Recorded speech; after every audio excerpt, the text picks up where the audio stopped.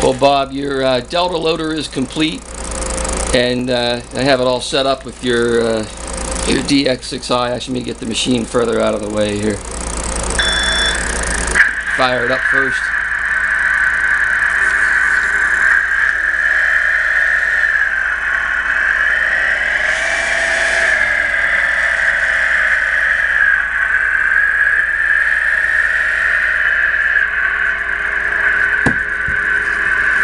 There's your DX6i.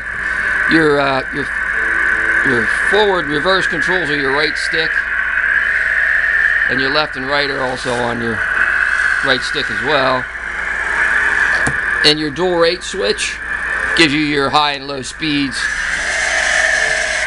This is low rate, low speed, and there's your high speed.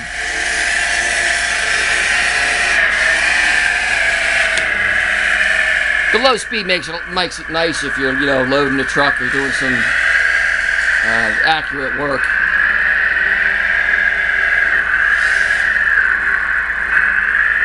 And I'll fine tune it to your liking when you get here.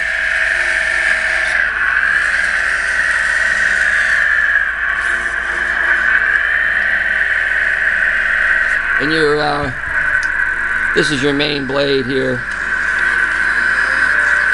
And then your bucket curls left to right on your left stick, and your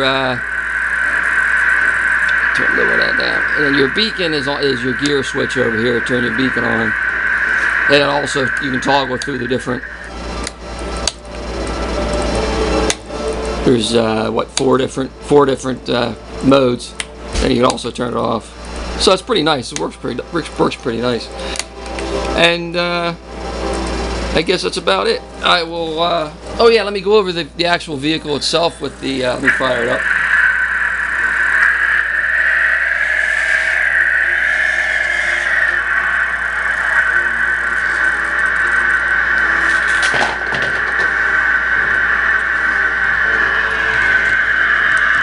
Right here, looks like it shows up pretty good in the video actually. There's your on and off switch right here.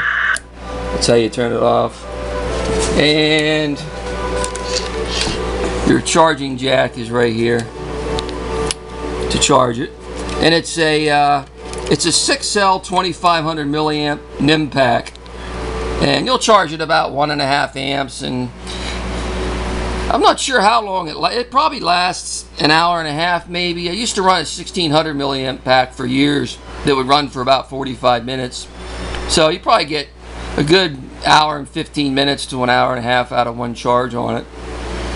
And it's nice running the NIMs instead of the LiPos. You don't have to worry about over discharging. You can just run them until they're dead, until the machine gets sluggish, and just top it off at 1.5 amps and you're good to go again for over an hour. But yeah, there's your machine, Bob, and I will I'll shoot you an email later on this evening after I get the video posted up, and I'll talk to you soon. Thanks again. Bye-bye.